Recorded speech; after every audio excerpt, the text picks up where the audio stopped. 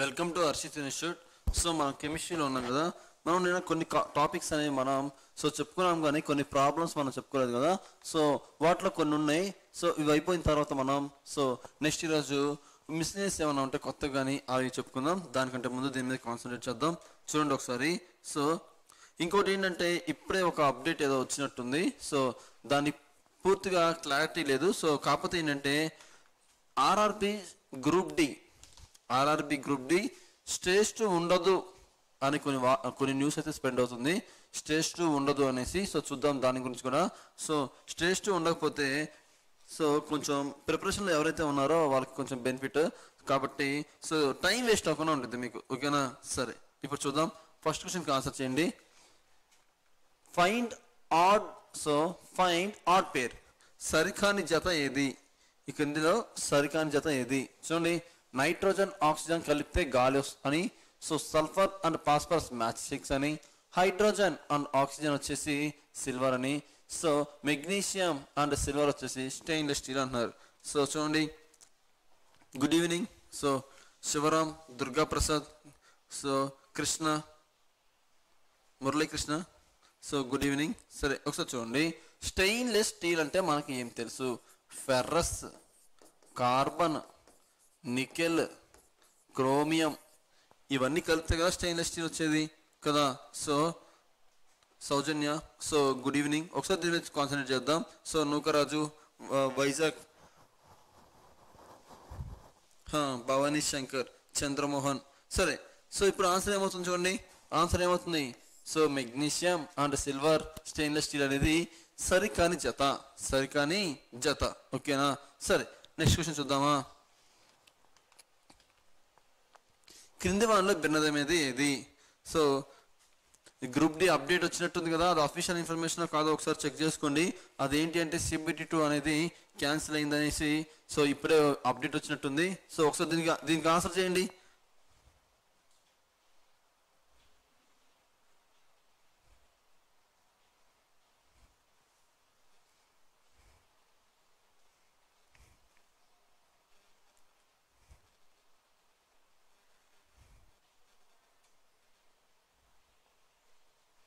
Okay, సరే, దీనికి answer ఏంటి? బ్రాస్. ఎందుకని? అల్యూమినియం అనేది ఒక లోహమా? ఏంటిది? అది మూలకం. ఐరన్ అనేది ఒక మూలకం. కాపర్ అనేది ఒక మూలకం. కానీ బ్రాస్, ఇత్తడి అనేది మాత్రం ఇత్తడి అనేది ఏంటిది? Brass. What is the combination of the brass? Tin lead, tin plus lead కదా. అదొక ఎల్లాయ్. నెక్స్ట్ చూద్దామా. నెక్స్ట్ చూడండి, స్టెయిన్లెస్ స్టీల్ అంటే ఏమిటి?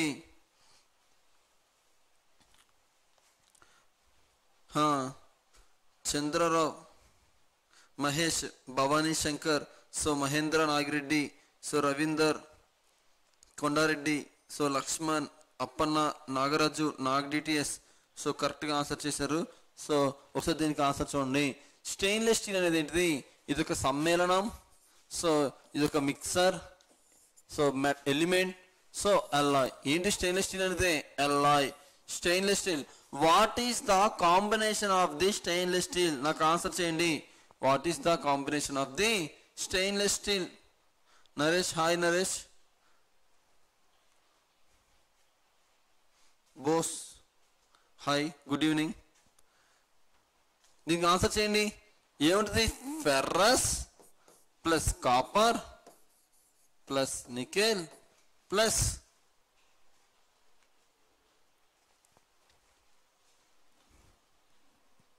Stainless steel.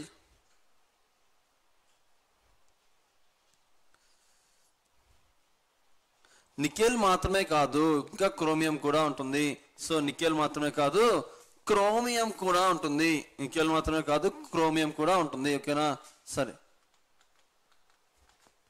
ప్లస్ క్రోమియం కూడా ఉంటుంది. ఓకేనా? నెక్స్ట్ చూద్దామా.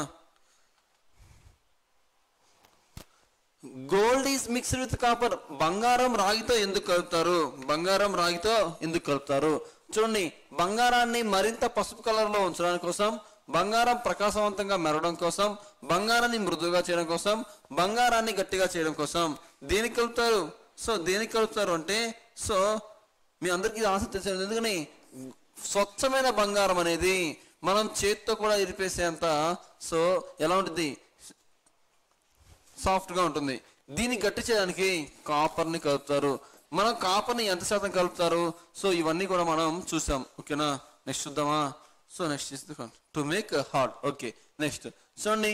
1 kg alloy contain 1 kg alloy contain 32% copper, 40% zinc, and the remaining is nickel, and remaining is the nickel. Then what will be the amount of copper in the alloy? 1 kg మిశ్రమంలో 32% రాగి, 40% zinc, మరి మిగిలిన nickel ఉంటే మిశ్రమంలో రాగి మొత్తం ఎంత అన్నారు? ఇది నార్మల్ క్వశ్చన్, నార్మల్ ఒక అర్థమెటిక్ క్వశ్చన్ ఎలా ఉంటుందో అలాంటి క్వశ్చన్ అంతే. ఓకేనా, సరే చూడండి ఏమంటున్నారు? రాగి మొత్తం ఎంత శాతం?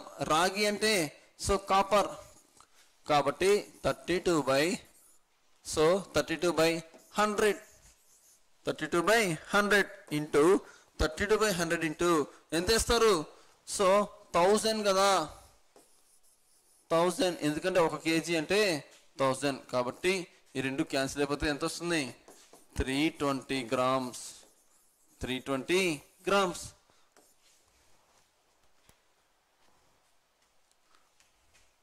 నెక్స్ట్ చూడండి,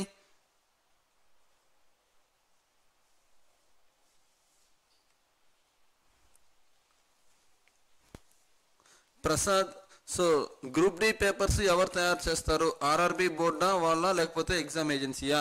యాక్చువల్గా వాళ్ళకి సో ఈ యొక్క నెంబర్ ఆఫ్ క్వశ్చన్స్ ముందే ఆల్రెడీ ఉంటాయి. ఓకేనా, అది 1 lakh క్వశ్చన్స్ అవ్వచ్చు, ఒక్కొక్క సబ్జెక్ట్కి 10,000 క్వశ్చన్స్ అవ్వచ్చు, ఏదైనా అవ్వచ్చు.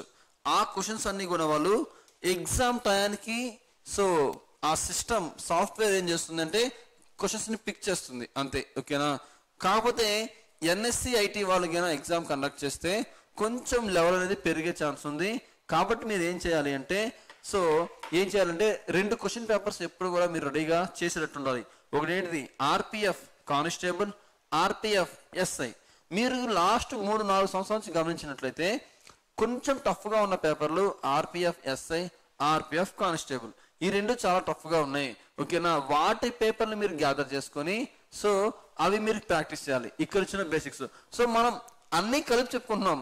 ఆర్ఆర్బి గ్రూప్ డి, ఆర్ఆర్బి ఎన్టీపీసీలో వచ్చినాయి, సో జేఈలో వచ్చినాయి, ఏఎల్పిలో వచ్చినాయి, ఆర్పిఎఫ్లో వచ్చినాయి, ఆర్పిఎఫ్ కానిస్టేబుల్ వచ్చినాయి, ఇవన్నీ కూడా చెప్పుకున్నాం. ఓకేనా, so maybe group D exam so group D exam date ఎప్పుడు చెప్తారా? నాకు తెలిసినంత వరకు నా పర్సనల్ ఎక్స్పీరియన్స్ ప్రకారం మార్చి ఎండింగ్లో ఎగ్జామ్ డేట్స్ రిలీజ్ చేస్తారు. మార్చి ఎండింగ్లో, మార్చి 10వ తారీఖు వరకు ఇవ్వడానికి ఛాన్స్ లేదు. మేబీ మార్చి ఎండింగ్లో ఎగ్జామ్ డేట్స్ అనేవి రిలీజ్ చేసే ఛాన్స్ ఉంది. ఓకేనా, సరే నెక్స్ట్ చూడండి. ఇక్కడ నుంచి కొన్ని మిశ్రమాలు అనేవి మనకు వస్తున్నాయి. సో ధాతువులు, ఇది ఓర్స్ ధాతువులు అనేవి మనకు వస్తున్నాయి. అందులో కొన్ని చూద్దాం. చూడండి, మహేష్, రాయపాటి మహేష్, గుడ్ ఈవినింగ్. ఒకసారి చూడండి. సో చూడండి, అల్యూమినియం, అల్యూమినియం యొక్క ధాతువు, అల్యూమినియం యొక్క ధాతువు. అల్యూమినియం యొక్క ధాతువు ఏంటిది అంటే సో మీ అందరికీ తెలిసిందే. ఒకటి వచ్చేసి బాక్సైట్.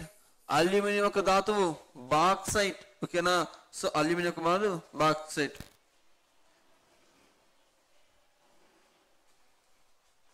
సరే చూడండి, నెక్స్ట్ వచ్చేసి కోరండం, బాక్సైట్, కోరండం, బాక్సైట్, కోరండం. ఓకేనా, నెక్స్ట్ చూద్దాం. నెక్స్ట్ చూడండి, కాల్షియం. కాల్షియం ఏంటిది? Dolomite, lime stone. Lime stone కూడా దాని యొక్క ధాతువే. దీని నుంచి వీటిని సంగ్రహిస్తారు. అవునా కదా? సో వీటి నుంచి ఇవి సంగ్రహిస్తారు. కాబట్టి చూడండి నెక్స్ట్. సో నెక్స్ట్ చూడండి, copper. Very very important. Copper. Copper యొక్క ధాతువులు ఏంటి అంటే ఈ యొక్క కాపర్ యొక్క ధాతువులు సో చూడండి, ఈ కాపర్ యొక్క ధాతువులు ఏంటంటే ఒకటి కాపర్ రైట్. ఓకేనా, కాపర్ పైరైట్. దీన్ని ఎలా గుర్తుపెట్టుకున్నారంటే కాపీ రైట్ లాగా గుర్తుపెట్టుకున్నారు. కాపీ రైట్, కాపీరైట్, కాపీరైట్ అంటారు కదా, అట్లా కాపర్ పైరైట్, కాపర్ పైరైట్ ఈ విధంగా గుర్తుపెట్టుకోండి. నెక్స్ట్ చూడండి, సో చూడండి మాలకైట్. సో ఈ మాలకైట్ అనేది very very important ore of the copper. అంటే ఈ యొక్క ధాతువుని తీసుకొని శుద్ధిపరిచి ఎక్స్ట్రాక్ట్ చేసి శుద్ధిపరిచి సో కాపర్గా తయారు చేస్తారు. ఓకేనా, సో కాపర్గా తయారు చేస్తారు. ఓకేనా. నెక్స్ట్ సో చూడండి, సో వెరీ వెరీ ఇంపార్టెంట్ ఇది మార్క్లైట్. నెక్స్ట్ చూడండి గోల్డ్. సో గోల్డ్ ఏంటిది? So so gold సైబరైట్. గోల్డ్ అనేది సైబరైట్. ఇంకా ఐరన్ వచ్చేసి బాగా ఇంపార్టెంట్ ఏంటిది? Magnetite, haematite, iron pirate. Magnetite, haematite, iron pirate. ఓకేనా. నెక్స్ట్ చూడండి, సో లెడ్. లెడ్ ఏంటిది? Galena, PBS. So galena, PBS ఇట్లా అనుకున్నాం కదా, సో అది. నెక్స్ట్ చూడండి, సో ఇంకొన్ని ఇంపార్టెంట్ చూద్దాం. అవేంటి అంటే పొటాషియం. పొటాషియం యొక్క ధాతువు ఏంటి అంటే carnallite. Potassium carnallite. Magnesium, magnesium dolomite. Magnesium dolomite. Next వచ్చేసి సో చూడండి సిన్నబార్. Magnesium mercury. మెర్క్యూరీ ఏంటిది? సిన్నబార్. ఓకేనా. సో మిగతా కూడా ఒకసారి చూడండి. సో వీటిని సో స్క్రీన్ షాట్ తీసి ఒకసారి రాసుకోండి. ఇవి మనకు కొన్ని ఇంపార్టెంట్. ఓకేనా. ఇవి కొన్ని ఇంపార్టెంట్. పీబీఎస్ చూడండి, అల్యూమినియంకి బాక్సలైట్, కోరండం. కాల్షియానికి dolomite, so lime stone. Copper కి కాపర్ పైరేట్, మాకలైట్. Copper pirate, మాకలైట్. ఓకేనా. నెక్స్ట్ సో చూడండి, నెక్స్ట్ వచ్చేసి సో నెక్స్ట్ గోల్డ్ కి సైబరైట్. నెక్స్ట్ ఐరన్ కి హెమటైట్. సో నెక్స్ట్ వచ్చేసి మ్యాగ్నటైట్ కూడా ఉంటుంది. ఆ తర్వాత వచ్చేసి లెడ్ కి పీబీఎస్, గెలీనా. నెక్స్ట్ వచ్చేసి పొటాషియం కి carnallite, very very important. Magnesium కి డోలమైట్. మెర్క్యూరీకి సిన్నబార్. మెర్క్యూరీకి సిన్నబార్. ఓకేనా. నెక్స్ట్ చూద్దాం.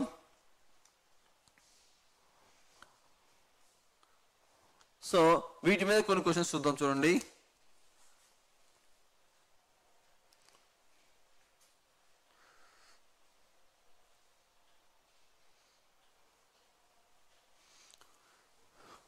ఒకసారి చూడండి. First question, మాకలైట్ is an ore of. మాకలైట్ అనేది దేని యొక్క సో ధాతువు? మాకలైట్ అనేది దేని యొక్క ధాతువు అంటున్నారు. దేని చూడండి ఒకసారి ఆన్సర్.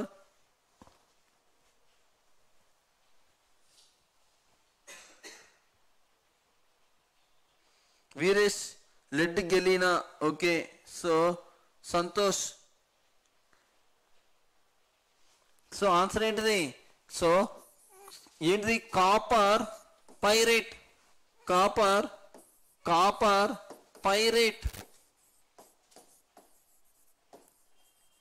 Copper pirate. రెండో వచ్చేసి సో మాలకైట్. మాలకైట్. ఇవన్నీ ఏంటిది? Ore of the copper. So answer ఏంటిది? కాపర్. ఓకేనా. కాపర్. సరే నెక్స్ట్ చూద్దామా. మెర్క్యూరీకి ఏంటిది? సిన్నబార్. మెర్క్యూరీకి సిన్నబార్. నెక్స్ట్ చూడండి, galena is a ore of copper 29. రాయపట్ Mahesh, copper is the 29. Okay. So జీరు మాన్సారెడ్డి, A is the correct answer. Laxman, Mahesh, Naresh, Nagaraju, so Subbu, Sivaram. So A is the correct answer. So next చూడండి, galena is the own of lead. ఓకేనా. Galena is the own of lead. ఇది తెలుసు copper కి. అల్యూమినియంకి తెలుసు aluminium. ఓకేనా. Next iron. So aluminium bauxite, iron. So haematite.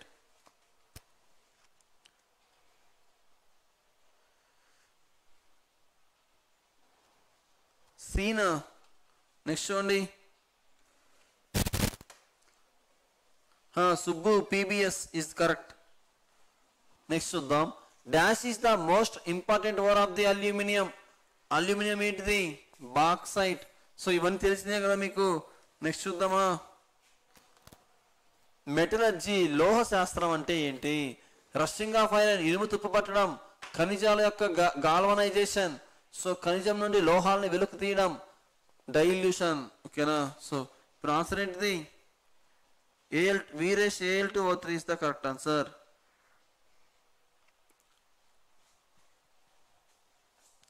Al2O3 is the right answer.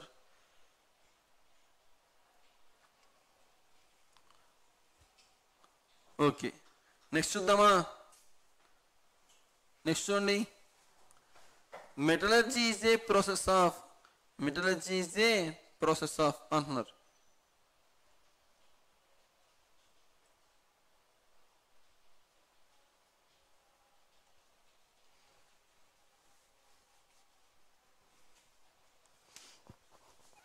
ఖనిజం నుండి లోహాలను వెనక్కి తీయడాన్ని ఏమంటారంటే so to extract the metals from the ore, extraction and purification.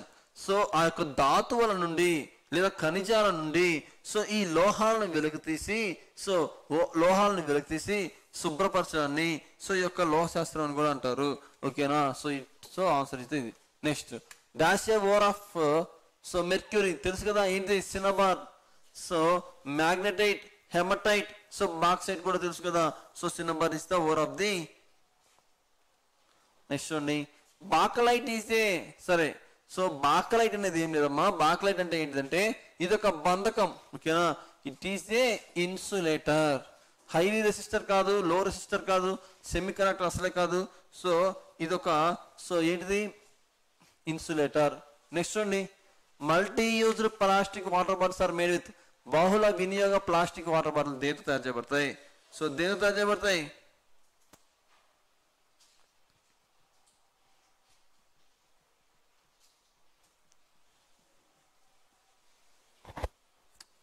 Mani, Mamata, so Nookaraju, Mahesh, Vanitha, so Bose,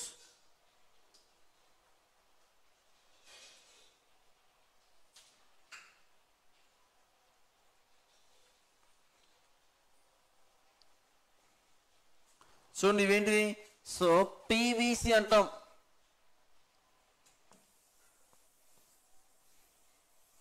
సరే చూడండి, polythene ఏంటివి? So polythene. ఈ polythene అనేది plastic water bottle తయారు చేస్తారు.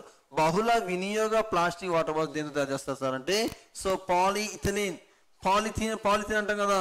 సో అది ఇదే polythene. Okay, correct answer. Next చూడండి, ఏ paste is applied to the non stick vessels. So ఇది మనం ఆల్రెడీ కూడా లాస్ట్ క్లాస్ కాకుండా అంతకుముందు మనం చాలాసార్లు చెప్పుకున్నాం. సో ఏంటది? So Teflon. నాకు ఆన్సర్ చేయండి, what is the formula of the Teflon? And Teflon తయారు చేయాలంటే దేని లోహాన్ని ఎక్కువగా వాడతారు? ఏ మూలకాన్ని ఎక్కువగా వాడతారు?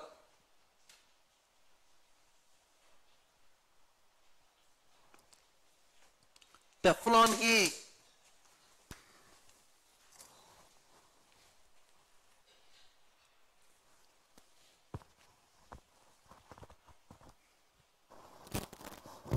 what is the formula of Teflon? Teflon వాడడానికి ఏ మూలకాన్ని వాడతారు?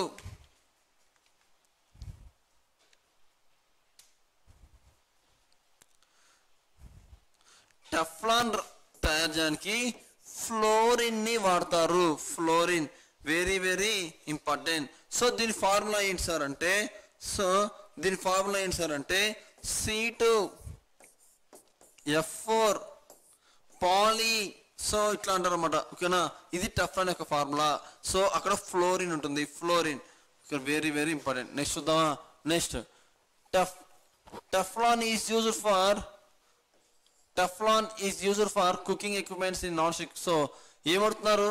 ఒక పాలిమర్ బంధాన్ని ఇస్తుంది. టెఫ్లాన్ అనేది ఒక నాన్ స్టిక్ కోటింగ్ వంట పాత్రకు ఉపయోగిస్తారు. సో వీటి ఇన్సులేషన్ లక్షణాల కారణంగా ఎలక్ట్రానిక్ పర్సనల్ ఉపయోగించబడుతుంది. ఇది కార్బన్ కలిగి ఉన్న ఒక పాలిమర్ డాష్ బంధాన్ని కలిగి ఉంటుంది. సో ఫ్లోరిన్, అంతేనా? ఫ్లోరిన్ ఇచ్చారు కాబట్టి this is the answer. Next question చూద్దామా? Polymer is used to make floor tiles. ఓకేనా? సో పాలిమర్, ఏ పాలిమర్ ను సో ఫ్లోర్ టైల్స్ కి ఉపయోగిస్తారంటే గుర్తుపెట్టుకోండి, ఎవరికి తెలియకపోతే పాలీవినైల్ క్లోరైడ్.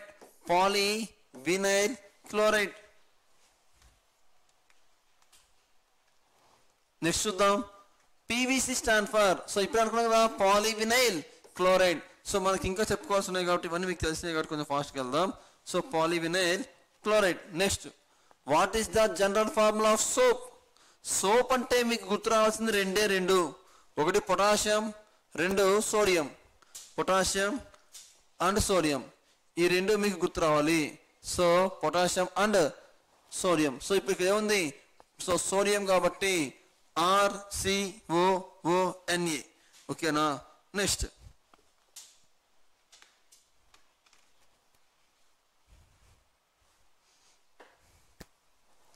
ఉంది, which of the following is a by product of the soap. Soap మనం జంతు చర్మంతో, జంతు చర్మం మీన్స్ యానిమల్ ఆయిల్, ఓకేనా, కొవ్వుతో, జంతు కొవ్వు. సో వీటితో మనం ఈ యొక్క సోప్స్ని తయారు చేయొచ్చు కదా. సో అయితే వీటికి బై ప్రొడక్ట్ ఏంటంటే గ్లిసరిన్. ఈ గ్లిసరిన్ ప్లస్ ఫ్యాటీ యాసిడ్స్ అనేవి బయటకు వస్తాయి. ఫ్యాటీ యాసిడ్స్ అనేవి బయటకు వస్తాయి. మనం ఈ ఫ్యాటీ యాసిడ్నే, ఫ్యాటీ ఆమ్లాలనే సోప్ అంటాం. సోప్ అంటే ఇదేమో మెయిన్ ప్రొడక్ట్, దీని యొక్క బై ప్రొడక్ట్ వచ్చేసి గ్లిసరిన్. ఓకేనా. సో అందరూ కరెక్ట్గా ఆన్సర్ చేస్తున్నారు. సో కరెక్ట్ ప్రిపరేషన్లోనే ఉన్నారు. సో చూడండి, what is the process of the cooling the hot glass slowly. వేడి గాజును నెమ్మదిగా చల్లబరిస్తే ఆ పద్ధతిని ఏమంటారు? ఆ పద్ధతిని ఏమంటారు? ఎనలింగ్.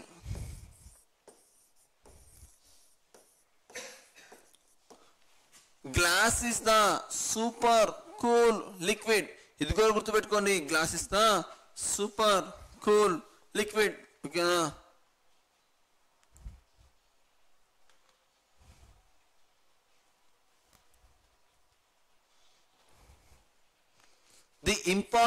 The most important component of the glass. అసలు గ్లాస్ యొక్క మూలకాలు, యొక్క రా మెటీరియల్స్, ముడి పదార్థాలు ఏమేమి కావాలి చెప్పండి. 1 Na2CO3, 2 CaCO3, 3 SiO2. ఇవన్నీ కూడా ఒక గాజు తయారు చేయాలంటే ముడి పదార్థాలు.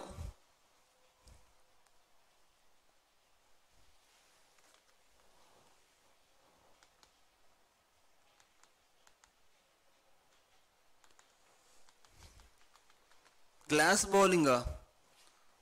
బౌలింగ్ ఎనలింగ్ కదా. ఒకసారి చూడండి, ఇది Na2CO3, CaCO3, SiO2 is the raw materials for making the. So ఇదే కదా సిలికా. నెక్స్ట్ చూద్దామా, మైకా. ఒకసారి నాకు మైకా గురించి చెప్పండి. Very very important. ఏంటి అంటే మైకా గురించి, it is the best conductor of heat. ఇది అత్యుత్తమ ఉష్ణవాహకం. కానీ బ్యాడ్ కండక్టర్ ఆఫ్ ఎలక్ట్రిసిటీ. ఇది మంచి ఉష్ణవాహకమే కానీ చెడు. సో ఏంటంటే ఎలక్ట్రిసిటీ తన పాస్ చేయనివ్వదు అనమాట. ఓకేనా. నెక్స్ట్ క్వశ్చన్ చూద్దాం. గన్ పౌడర్లో ప్రధానంగా దేనికి కలిగి ఉంటుంది? ఇవన్నీ మనం ఆల్రెడీ చెప్పుకున్నాం. Gun powder. అసలు గన్ పౌడర్ యొక్క మిశ్రమం ఏంటో నాకు చెప్పండి, అందరూ కామెంట్ చేయండి. గన్ పౌడర్ యొక్క మిశ్రమం. సో అదేంటి అంటే, సో గన్ పౌడర్ అంటే KNO3. దీన్ని ఏమంటారు? పొటాషియం నైట్రేట్ ప్లస్ చార్కోల్ అంటే బొగ్గు లేదా కోల్ ప్లస్ సల్ఫర్. ఈ మూడు కూడా తయారు చేస్తే మనకి ఏర్పడేది gun powder. Gun powder is a explosive.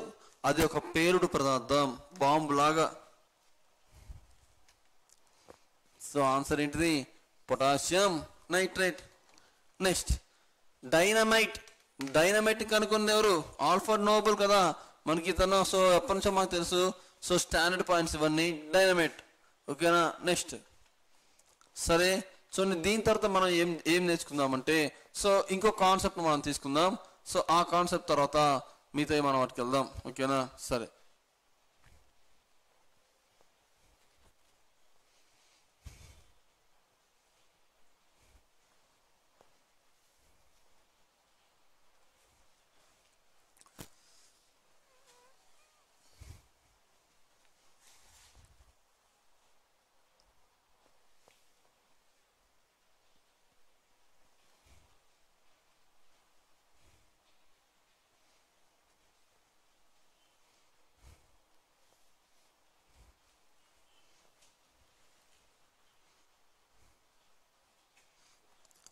Veeresh, Naresh, so నాగ్డిటియస్, Subbu, Nobel. Okay, 1901 December 10. Okay, Veeresh, dynamo is the Michael Faraday. Dynamo అని కనిపెట్టింది మైకెల్ ఫారడే. ఓకేనా? సో చూడండి, కొన్ని క్వశ్చన్స్ చేద్దాం వీటి మీద. సో ఒకసారి చూడండి, నాకు ఫస్ట్ క్వశ్చన్కి ఆన్సర్ చేయండి.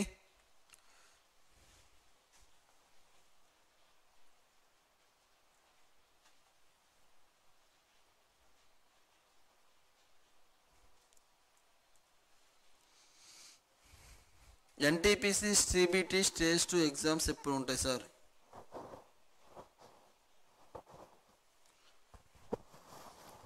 ఖచ్చితంగా అయితే అవి ముందు గ్రూప్ డి కంటే ముందే ఉంటాయని అనుకుంటున్నాను. ఎందుకంటే అవి 1 వీక్ కూడా ఉండవు కదా ఎగ్జామ్స్, అందుకని. సో మేబీ మార్చ్ తర్వాతే ఉంటాయి అనుకుంటున్నాను. ఓకేనా? అది అఫీషియల్ అనౌన్స్మెంట్ వస్తే కానీ మనం ఎవరో ఏం చెప్పలేం.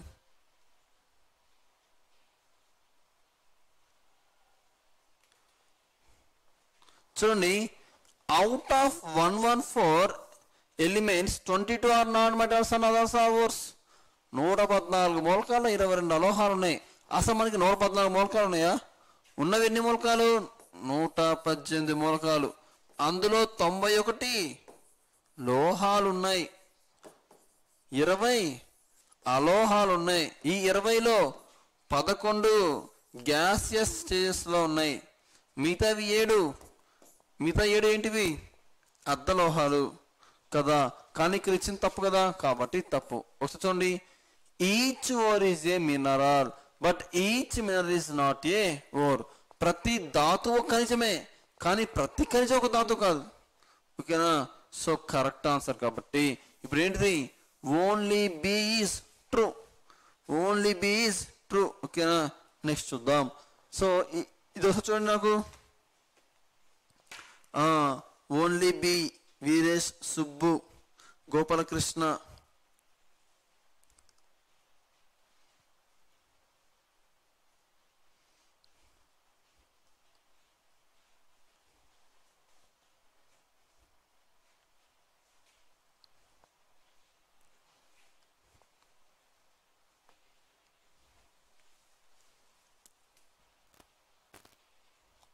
నెక్స్ట్ చూడండి, ఈ కింద ఇచ్చిన సమీకరణంలో ఏది నిజం సో లేదా తప్పు, ట్రూ ఆర్ ఫాల్స్ అంటే చూద్దాం.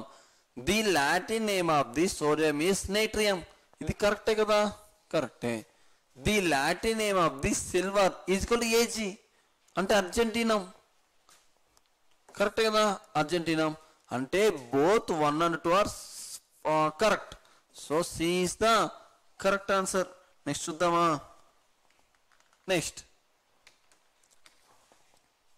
చూడండి, which of the following does not act as both metals and non metals.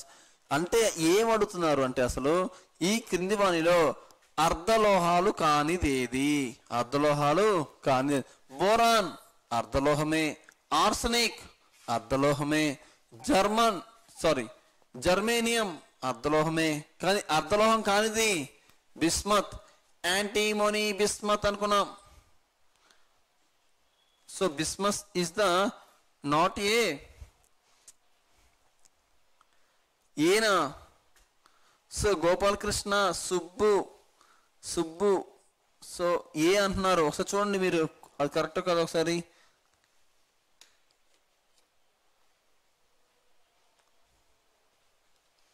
C కదా? ఓకే. నెక్స్ట్ చూడండి, the Bhopal treasury was resultant of the which gas leakage. Bhopal విషాదం ఏ గ్యాస్ లీకేజ్ వల్ల అవుతుంది? ఆన్సర్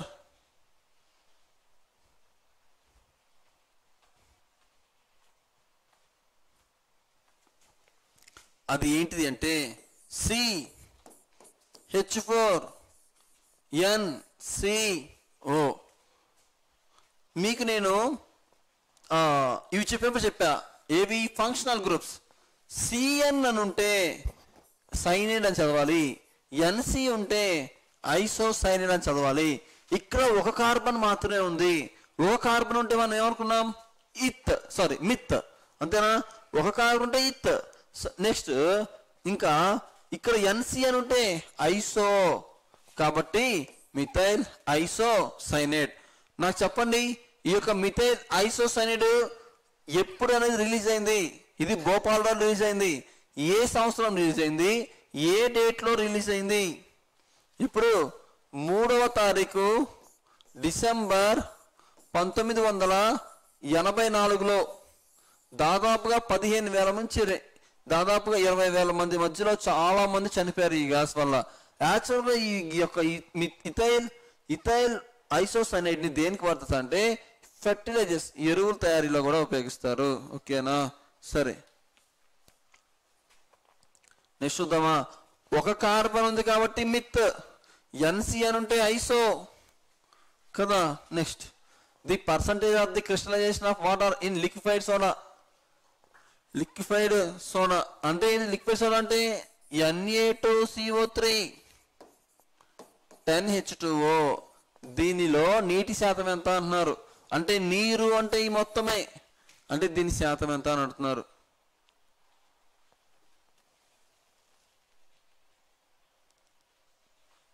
ఓకేనా, next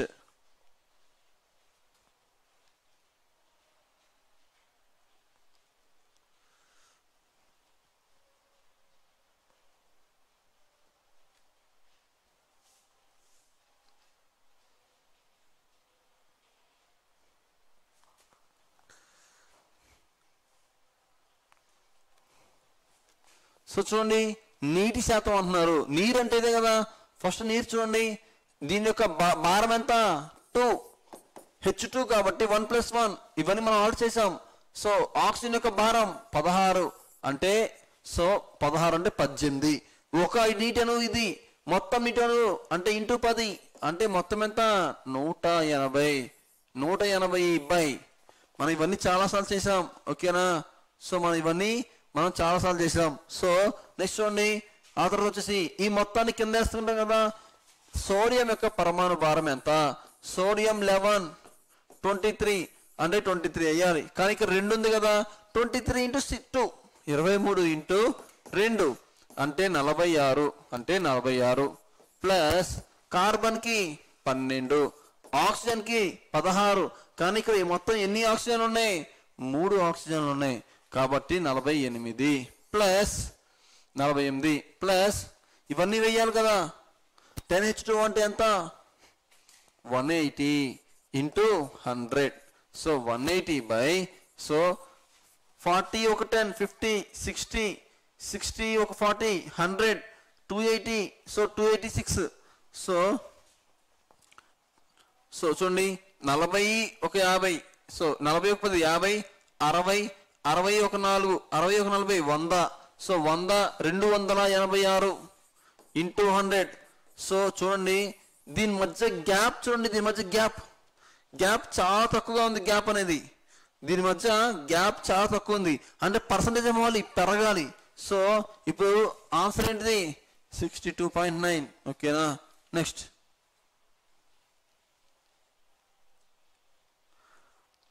Mamata Reddy. ఈ క్వశ్చన్స్ అనేవి మీకు ఇప్పుడు కనిపిస్తున్న ఈ క్వశ్చన్స్ అనేవి దాదాపుగా మనం ఇదే యూట్యూబ్లో దాదాపుగా 50 క్వశ్చన్స్ చేపించాను. ఇదే సిరీస్లో ఒక 10 days క్రితమో మరి ఎప్పుడో తెలియదు కానీ నాకు అంతగా గుర్తులేదు. సో ఇవే క్వశ్చన్స్ అనేవి 50 చేపించాను. 50 దాని ఏముండిద్ది అంటే మాలిక్యులర్ వెయిట్ అని ఉండిద్ది, మాలిక్యులర్ వెయిట్. ఓకేనా, ఆ కాన్సెప్ట్లో మనం ఇవి చాలా చేసాం. ఓకేనా, సో నెక్స్ట్ చూద్దాం.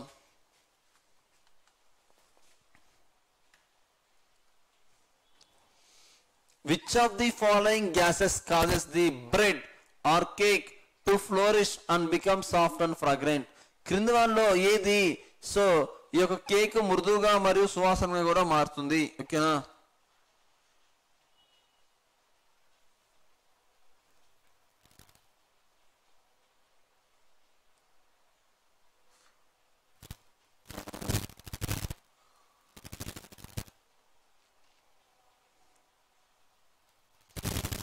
సో ఆన్సర్ ఏంటిది CO2. యాక్చువల్గా మనం బేకింగ్ సోడా కలుపుతాం, వంట చేయడానికి మనం ఏం కలుపుతాం బేకింగ్ సోడా.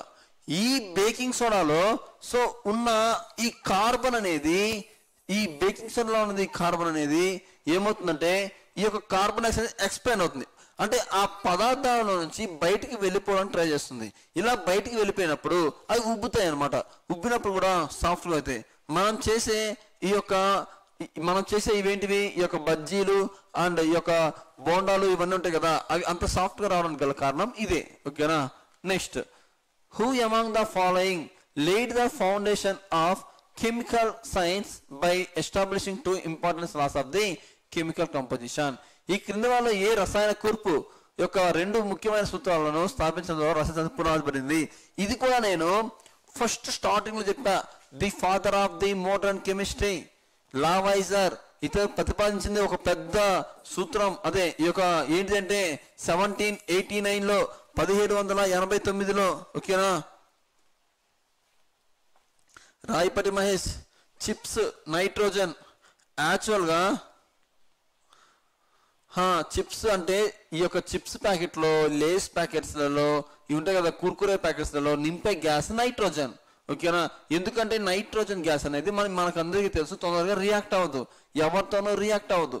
ఓకేనా. ఎందుకంటే అది సెమీ కాన్ఫిగరేషన్ ఎలక్ట్రానిక్ ఫీల్డ్, అది సో హాఫ్ ఫీల్డ్ కాబట్టి అది తొందరగా ఎవరితో రియాక్ట్ అవ్వదు. కాబట్టి నైట్రోజన్ గ్యాస్ని మాత్రమే నింపుతూ ఉంటాం. ఓకేనా. సరే, సో ఇతనిచ్చిన ఏంటిది law of conservation of mass, ద్రవ్య నిత్యత్వ నియమం. ద్రవ్య నిత్యత్వ నియమం ఇది ఇచ్చిన తర్వాత కెమిస్ట్రీ యొక్క రూపురేఖలే మారిపోయినాయి. 1789 this is the oldest law. So ద్రవ్య నిత్యత్వ నియమం. అండ్ ఇంకోటి ఏంటి అంటే, అసలు ద్రవ్య నిత్యత్వ నియమం అంటే ఏంటి అంటే, చూడు గోపాలకృష్ణ, ఈ విశాఖ నుంచి ఏమి గ్యాస్ రిలీజ్ అయిందో నాకు ఐడియా లేదు. సో నేను ఖచ్చితంగా చెప్తాను. ఓకేనా.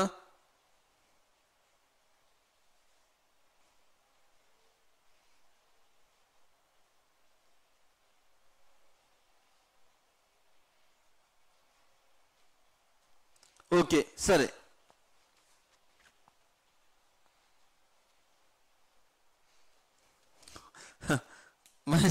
కరకరలాడవా?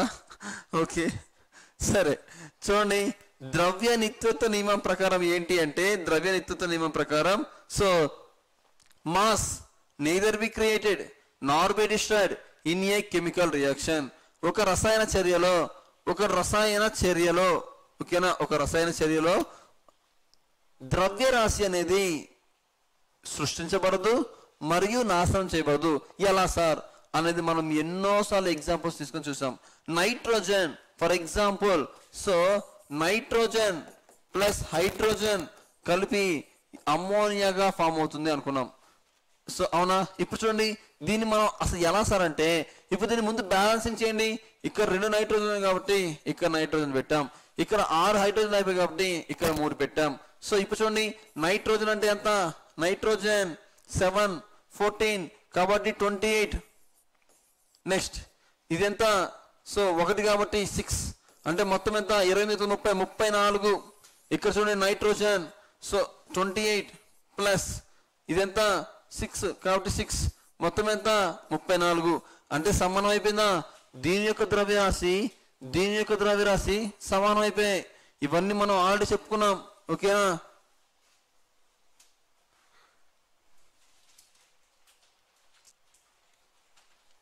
ఓకే నెక్స్ట్ చూద్దాం. సో ఈ విధంగా సమానం అవుతాయి. మీరు ఏం తీసుకున్నా సరే ఇలాగే సమానం అవుతూ ఉంటాయి. సో అది చెప్పిందే లావైజర్. నెక్స్ట్ చూడండి, దీనికి ఆన్సర్ చేయండి.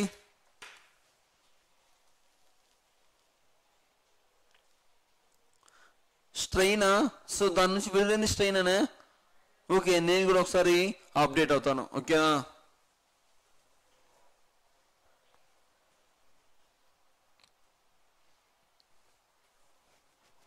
దీనికి ఆన్సర్ చేయండి.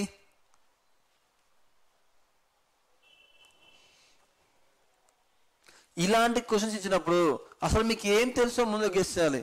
మీకు ఏం తెలుసో ముందు గెస్ చేస్తే ఆటోమేటిక్గా ఎలిమినేట్ అయిపోతాయి. ఫర్ ఎగ్జాంపుల్ చూడండి, సో ఆటమ్స్ కెనాట్ బ్రేక్, పరమాణువులని విడగొట్టలేము అని చెప్పింది ఎవరు? 1800 ఏ సంవత్సరం? సో ఆటమ్స్ ని విడగొట్టలేము అని చెప్పింది ఎవరు అంటే, so John Dalton. It is the first atomic theory, మొట్టమొదటి అణు సిద్ధాంతం ఎవరు సార్ అంటే ఈ జాన్ డాల్టన్. ఓకేనా, అంటే ఏముండాలి ఖచ్చితంగా బి అనేది ఫస్ట్ ఆప్షన్ ఉండాలి. బి అనేది ఫస్ట్ ఆప్షన్ ఉంది కాబట్టి ఇది కాదు. బి అనేది ఫస్ట్ ఆప్షన్ కాదు, ఇది కాదు, ఇది కాదు. చూసారా, మొత్తం 3 ఎలిమినేట్ అయిపోయినాయి, మొత్తం 3 ఎలిమినేట్ అయిపోయినాయి. కాబట్టి సో చూడండి, ఇప్పుడు ఈ విధంగా మనం ఆన్సర్ చేసుకోవచ్చు, అవునా కదా? సరే, మీ దగ్గర చెక్ చేయండి. Gram atomic mass of elements and gram atomic mass of compounds ఏంటది? Law of constant. ఓకేనా, సో అదేంటిది? ది నెంబర్ ఆఫ్ ఓకేనా. సో చూడండి, ఇదేంటి చూడండి, the number of atoms are molecules are same అని కదా. ఓకేనా, సరే నెక్స్ట్ క్వశ్చన్ చూద్దామా.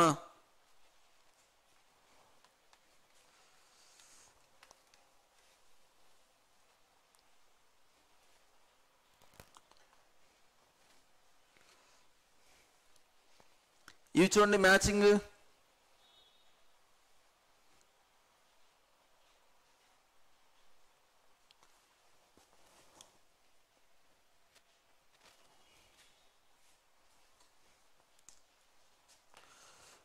కాల్షియం ఆక్సైడ్ Ca3P2, దాన్ని ఏమంటారు? కాల్షియం పాస్పేట్ కదా, పాస్పేట్. Next 0.1 mole. సరే, దీన్ని చెప్పే ముందు నాకు దీనికి ఆన్సర్ చేయండి. Who proposed the mole number లేదా అవగాడ్రో నెంబర్? అవగాడ్రో నెంబర్ చెప్పింది ఎవరు? ఎంత అవగాడ్రో నెంబర్ అంటే 6.023 ఇంటూ 10⁻23. లేదా అప్పుడప్పుడు మీకు ఇలా 2 కూడా ఉండొచ్చు. ఓకేనా, దీన్ని చెప్పింది ఎవరు? విల్హాల్మ్ and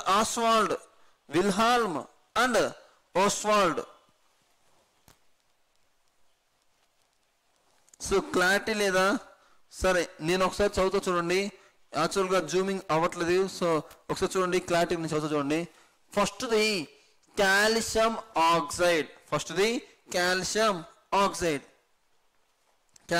oxide. So నెక్స్ట్ది calcium phosphide formula. ఇదేంటంటే Ca3P2. సో అంటే అదే కాల్షియం పాస్పైడ్. ఇది ఇక్కడ చూడండి క్విక్ లైమ్.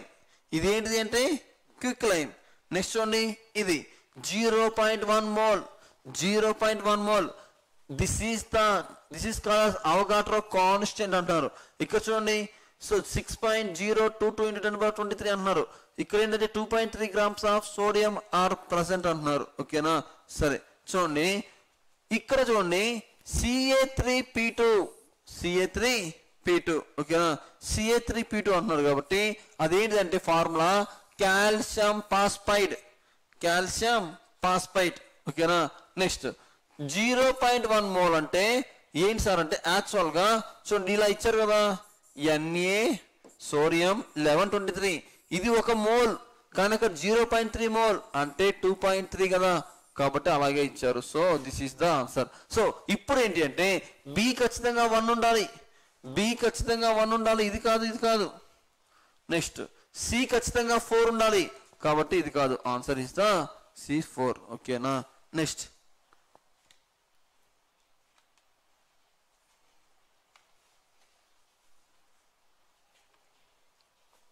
ఇంతకీ అవగాడ్రో నెంబర్ ఇచ్చింది ఎవరు?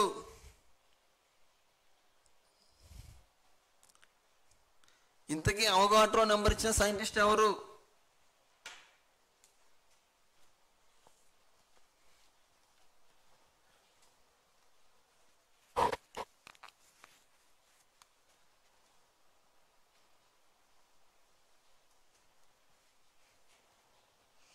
What is the dry ice? So ఘన కార్బన్ ఏమంటారు?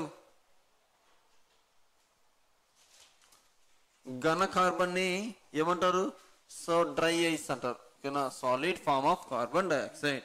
నెక్స్ట్ చూడండి, నెక్స్ట్ క్వశ్చన్.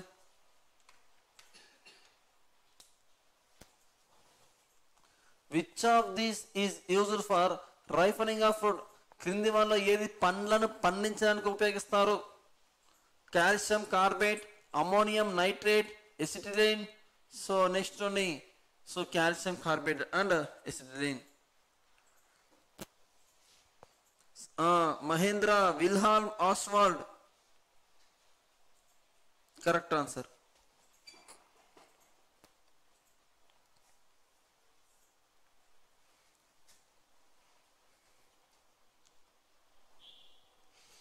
ఆన్సర్ ఏంటంటే ఒక్క ఎసిటిలినే కాదు, కాల్షియం కార్బైడ్ ని ఎసిటిలిన్ అంటారు. Formula C2H2 C2H2.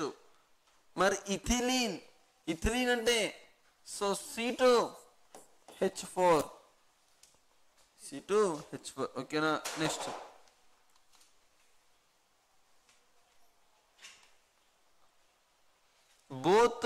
both is the correct answer.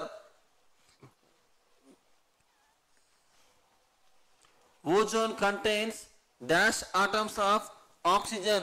Ozone లో ఎన్ని పరమాణువులు ఉంటాయి?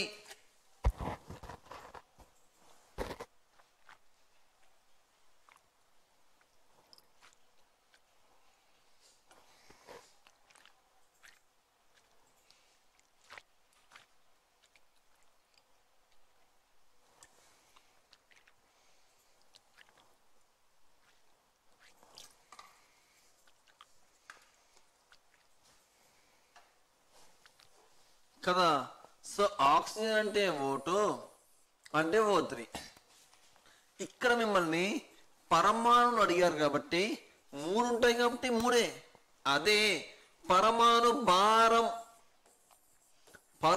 భారం అని అడిగితే సో O3 యొక్క పరమాణు భారం అంటే ఏం చెప్తారు? అసలు ఆక్సిజన్ కి 8 16 ఓకేనా. 4 కాదు 3నే కదా మహేష్. సో మాన్సర్ సారీ చింతా రమేష్. ఓకే సరే చూడండి, which of the following and select the correct code. So ఈ క్రింది వాడిని సరిపోచండి మరియు సరైన కోడ్ని ఎంచుకోండి అంటున్నారు. చూడండి, క్విక్ లైమ్. మనకు తెలుసు క్విక్ లైమ్ అంటే ఏంటిది? క్విక్ లైమ్ అంటే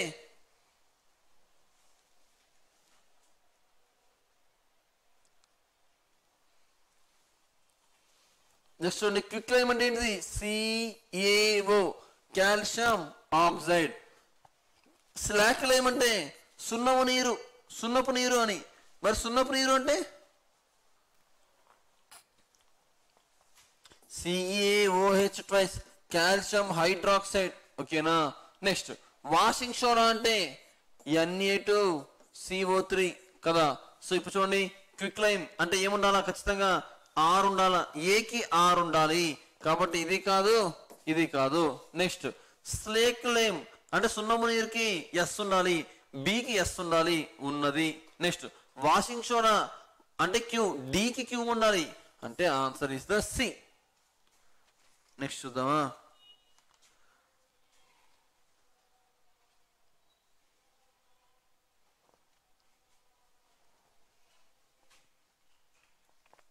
ఆధునిక రసాయన శాస్త్ర పితామహుడు ఎవరుగా పిలుస్తారు? సో మీకు తెలుసు కదా ఏంటిది? యాంటోనీ వాన్ లావోయిజర్ ఓకేనా. నెక్స్ట్ చూద్దాం. నెక్స్ట్ చూడండి, the oil Zapper technology has been developed by which to remove the oil spent in the sea. For example, సముద్రపు నీళ్ళల్లో ఆయిల్ ట్యాంక్ లో ట్రాన్స్పోర్ట్ చేస్తున్నారు. ఆ ఆయిల్ అనేది సడన్ గా దాంట్లో మునిగిపోయింది. అప్పుడు ఆయిల్ ఏమవుతుంది? ఫ్లోట్ అవుతుంది. ఆయిల్ ఫ్లోట్ అయితే ఏంటి సార్? ఆయిల్ ఫ్లోట్ అయితే ఏమవుతుంది అంటే ఆక్సిజన్ అనేది ఆ ఆయిల్ ని దాటి లోపలికి వెళ్ళలేకపోతే లోపల ఉన్న జీవచరాలకి ఆక్సిజన్ అందదు. ఆక్సిజన్ అందకపోతే చనిపోతాయి కాబట్టి సో ఈ టెక్నాలజీని డెవలప్ చేసింది ఎవరు సార్ అంటే సో ఈ జాఫర్ టెక్నాలజీ డెవలప్ చేసింది TERI అనేది. అంటే ఏంటంటే the energy and resource institute. The energy and resource institute ఎక్కడ ఉంది సార్ ఇది అంటే హెడ్ క్వార్టర్. సో ఇది న్యూఢిల్లీలో ఉంది. ఎప్పుడు సార్ దీన్ని స్థాపించారు అంటే 1974లో స్థాపించారు. ఓకేనా, 1974లో స్థాపించారు. నెక్స్ట్ చూద్దామా. చూడండి, డైనమైట్ ని ఎవరు కనిపెట్టారు? మనకు తెలుసు, the famous person Alfred Nobel. అంటే పి ఏముండాలి? P4 ఉండాలి. ఇది ఒకటే ఉంది కాబట్టి ఇది ఆన్సర్. నెక్స్ట్ చూద్దాం. డైనమోని ఎవరు కనిపెట్టారు? Michael Faraday. డైనమోని Michael Faraday. ఓకేనా, సరే ఒకసారి చూద్దాం మళ్ళీ. సో ప్రోటాన్ని కనిపెట్టింది ఎవరు? ఇలా వెళ్దాం, అలా కాకపోతే ఇలా వెళ్దాం. ప్రోటాన్ని కనిపెట్టింది ఎవరు? రూదర్ఫోర్డ్. సో ఎస్ ఏ ఉండాలి? S4 ఉండాలి కాబట్టి S4 ఉండాలి కాబట్టి ఇది కాదు, ఇది కాదు. నెక్స్ట్ చూద్దామా. ఎలక్ట్రాన్ ఎవరు కనిపెట్టారు? ఎలక్ట్రాన్ కనిపెట్టింది ఎవరు అంటే జేజే థామ్సన్. కాబట్టి ఆర్ ఏముండాలి? 1. ఆటోమేటిక్ గా 1 ఉంది, ఇక్కడ 1 ఉంది. Next dynamo. డైనమో అంటే చూస్తారు కదా, మనకి ఈ యొక్క సైకిల్ కి వెనకాల చిన్న ఇలా ఉంటుంది చూసారా? సో దాన్ని డైనమో అంటారు. దాని ద్వారా ఏమవుతుంది? ఫ్రంట్ లైట్ వెలుగుతూ ఉంటుంది కదా, దాన్నే డైనమో అంటారు. ఈ డైనమోని కనిపెట్టింది ఎవరు సార్ అంటే మైకేల్ ఫారడే. కాబట్టి ఆన్సర్ ఏమవుతుంది? ఇది. డైనమైట్ ని కనిపెట్టింది ఎవరు సార్ అంటే, డైనమైట్ అంటే ఏంటిది? ఎక్స్ప్లోజివ్. ప్రభాస్ సినిమాలో చూపిస్తారు కదా, ఇలా బాంబు లోపల పెడతారు, పేలిపోతాయి. సో అది కనిపెట్టింది ఎవరు సార్ అంటే ఆల్ఫర్డ్ నోబెల్. సో ఇప్పుడు ఆన్సర్ ఏంటిది? C is the correct answer. ఓకేనా, నెక్స్ట్ చూద్దాం. సో చూడండి, ఇది చాలా చాలా ఇంపార్టెంట్. ఇది చాలా సార్లు ఎగ్జామ్లో ఇచ్చారు. చూడండి, which part of the gas flame is hottest? Which part of the gas flame is hottest? అదేంటో చూద్దాం. చూడండి, సో ఒకసారి చూడండి. ఫర్ ఎగ్జాంపుల్, ఇప్పుడు నేను ఏం గీస్తానంటే ఒక అందమైన క్యాండిల్ గీస్తాను. మీరు దాన్ని ఏమనుకోవాలి? ఇది ఒక అందమైన క్యాండిల్ అనే అనుకోవాలి.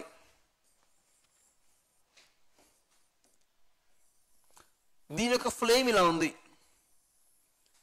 ఫ్లేమ్ అనేది ఇలా ఉంది. ఓకేనా, దీని యొక్క ఫ్లేమ్ ఇలా ఉంటే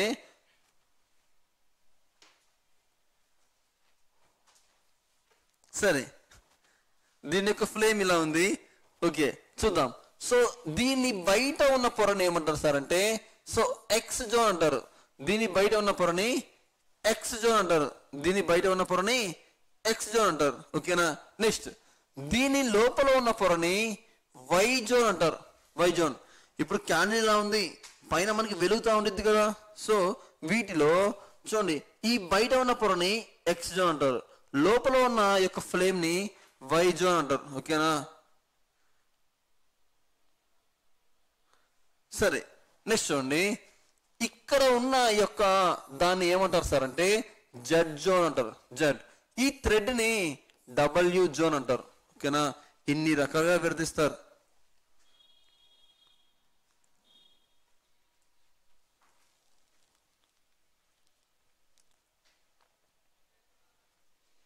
విలేజ్ గోల్ ఎందుకు సార్ అలా అంటున్నారు మీరు? సో ఏమనమ్మా, సరే సరే చూద్దాం.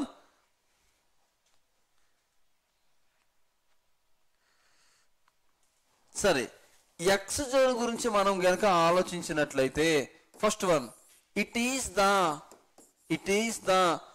outer most part. It is the outermost part. ఓకేనా, so it is the outermost part.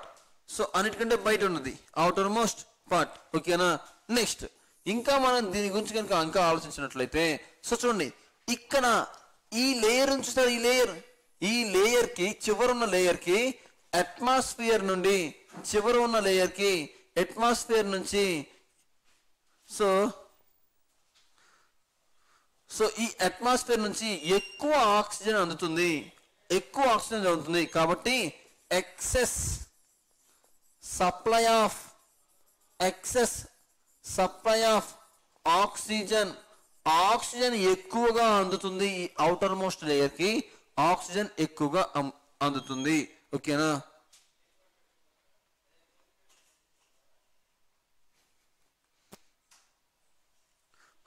Okay సరే, ఇంకా మనం దీని గురించి ఆలోచించినట్లయితే చూడండి, ఇట్ ఈస్ కంప్లీట్లీ కంబస్డ్ అంటే పూర్తిగా దహనం చెందుతుంది, పూర్తిగా సో దహనం చెందుతుంది.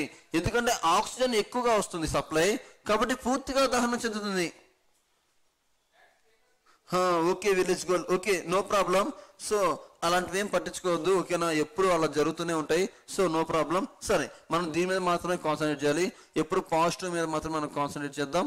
సరేనా? సో చూడండి, so it is outer most part, ఇది చిట్ట చివరి so part. Next excess supply of oxygen, దీనికి ఎక్కువగా ఆక్సిజన్ అనేది సరఫరా అవుతూ ఉంటుంది ఈ ఎక్స్ జోన్కి. నెక్స్ట్ ఇంకా ఇది పూర్తిగా దహనం చెందుతుంది. ఎందుకు సార్ పూర్తిగా దహనం చెందుతుంది అంటే ఆక్సిజన్ ఎక్కువగా ఉంటుంది. మరి ఆక్సిజన్ ఎక్కువగా అందినప్పుడు ఎక్కువగా మండినప్పుడు సో పూర్తిగా దహనం చెందగలదు. నెక్స్ట్ ఇంకా మనం కొన్ని పాయింట్స్ దీనిలో మనం చూసుకున్నట్లయితే సో ఈ ఎక్స్ జోన్ లోనే, and it is the hottest part. ఇది అన్నిటికంటే ఎక్కువ వేడిని కలిగి ఉంటుంది, ఓకేనా. ఇది అన్నిటికంటే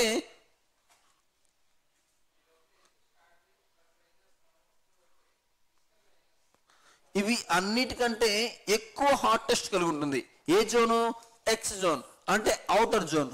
అండ్ ఇది ఏ కలర్ లో ఉంటుంది సార్ అంటే బ్లూ కలర్ లో ఉంటుంది, బ్లూ కలర్, ఓకేనా.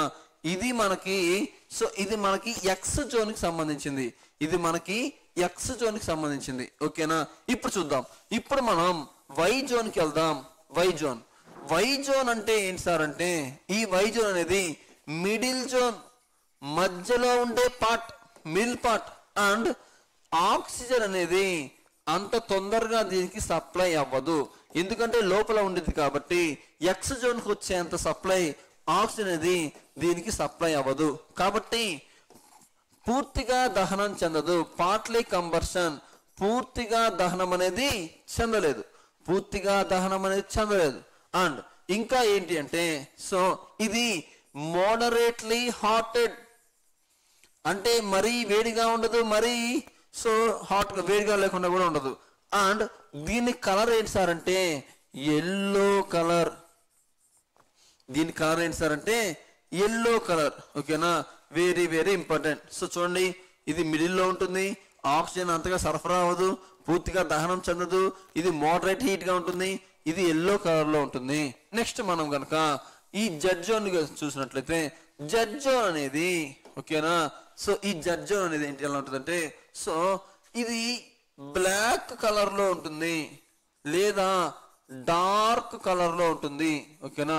బ్లాక్ కలర్ లో ఉంటుంది లేదా డార్క్ కలర్ లో ఉంటుంది, ఓకేనా. నెక్స్ట్ సో మనం ఈ డబ్ల్యూ అంటే ఏంటి సార్ అంటే it is just a thread of the candle. ఒక క్యాండిల్ యొక్క థ్రెడ్ మాత్రమే ఇది, ఓకేనా. ఇవన్నీ కూడా ఎన్సీఆర్టీ టెక్స్ట్ బుక్ లో ఉన్న ఇన్ఫర్మేషన్ కాబట్టి నేర్చుకోండి, ఎక్కడైనా ఉపయోగపడతాయి. ఐఏఎస్ ప్రిలిమ్స్ లో కూడా అడిగిన రోజులు ఉన్నాయి, ఇవి 6th క్లాస్ లో ఉన్నాయి, 8th క్లాస్ లో కూడా ఉంది, ఓకేనా. సరే, వీటి గురించి మనం సో ఇప్పుడు ఆన్సర్ ఏంటిది? గ్యాస్ యొక్క జ్వాల ఏ భాగం అత్యంత వేడిగా ఉంటుంది అంటే ఏ భాగం? బ్లూ కదా. సరే, నెక్స్ట్ చూడండి. ఓకే, సరే, ఇప్పుడు దీనికి ఆన్సర్ ఏంటిది? ఇది చూడండి అమ్మా. ఇంకా దాదాపు ఎన్ని క్వశ్చన్స్ ఉన్నాయంటే 16 క్వశ్చన్స్ ఉన్నాయి. ఈ 16 క్వశ్చన్స్ మనం రేపు చూసి ఇంకొంచెం ఈ కెమిస్ట్రీలో కొంచెం పార్ట్ ఉంది, ఆ పార్ట్ చూస్తే కెమిస్ట్రీ కూడా కంప్లీట్ అవుతుంది, ఓకేనా. సో మనం రిమైనింగ్ క్లాస్ అనేది రేపు చూద్దాం. సో ఇంతవరకు కూడా మీరు ఏమేమి చెప్పామో రివిజన్ చేసుకోండి, ఓకేనా. సరే, థ్యాంక్ యూ ఫర్ వాచింగ్. మరి నెక్స్ట్ క్లాస్లో కలుద్దాం, ఓకేనా. సరే, థ్యాంక్ యూ.